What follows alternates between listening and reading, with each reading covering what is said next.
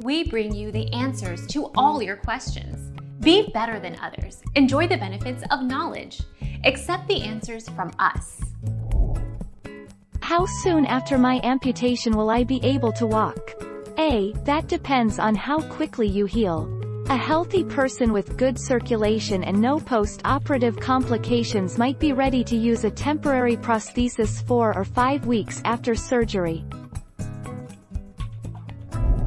Our mission is to provide accurate answers.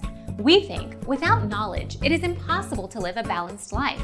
Be competent, be skillful.